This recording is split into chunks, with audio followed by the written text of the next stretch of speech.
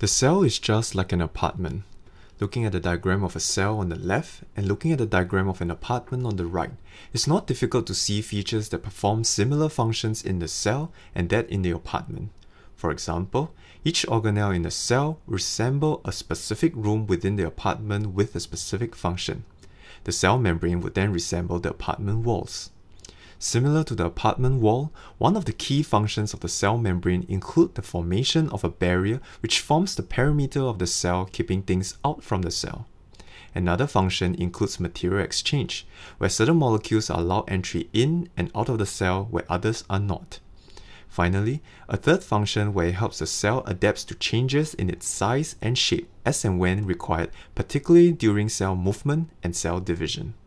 Let's now take a closer look at the cell membrane. Just like many bricks are required to form a wall, the cell membrane is also made up of millions of building blocks called phospholipids. The phospholipid molecule consists of two parts, the hydrophilic head which loves water and the hydrophobic tail which fears water. And it's the millions of phospholipid molecules coming together that form the cell membrane and wraps the cell content within it. Taking note that both the inside and outside of the cell are both aqueous, where water forms the predominant part of the environment. And due to the difference in water affinity between the head and tail portions of the phospholipid molecules, there are only a limited number of ways in which the phospholipid molecules can arrange themselves.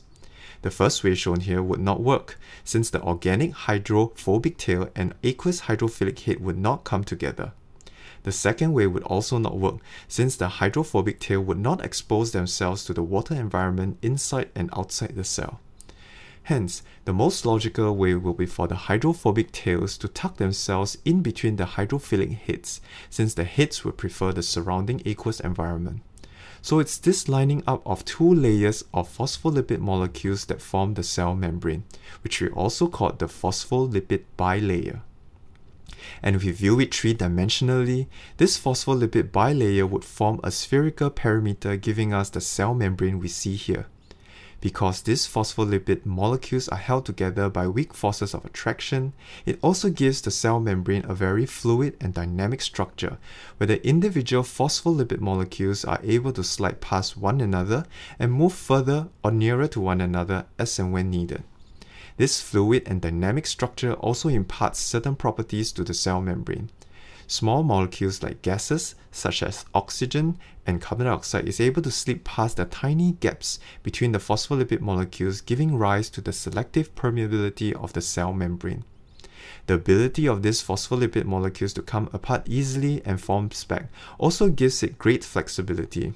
For example, when a sharp microneedle penetrates the cell membrane, the phospholipid molecules make way by coming apart, and they will just come together easily to reseal the cell membrane when the needle is removed, keeping things out.